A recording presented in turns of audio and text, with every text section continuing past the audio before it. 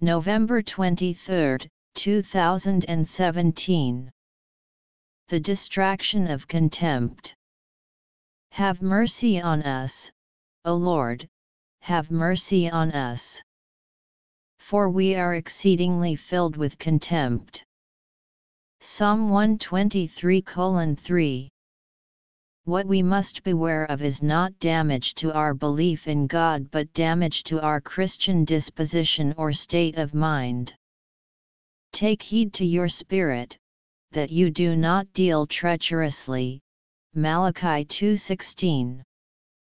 Our state of mind is powerful in its effects. It can be the enemy that penetrates right into our soul and distracts our mind from God.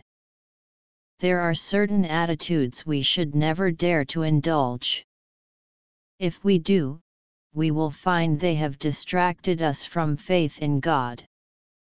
Until we get back into a quiet mood before Him, our faith is of no value, and our confidence in the flesh and in human ingenuity is what rules our lives. Beware of the cares of this world. Mark 4:19. They are the very things that produce the wrong attitudes in our soul. It is incredible what enormous power there is in simple things to distract our attention away from God. Refuse to be swamped by the cares of this world. Another thing that distracts us is our passion for vindication. St. Augustine prayed, "O Lord, deliver me from this lust of always vindicating myself." Such a need for constant vindication destroys our soul's faith in God. Don't say, "I must explain myself," or, "I must get people to understand."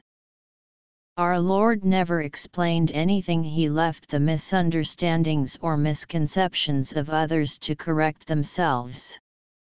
When we discern that other people are not growing spiritually and allow that discernment to turn to criticism, we block our fellowship with God.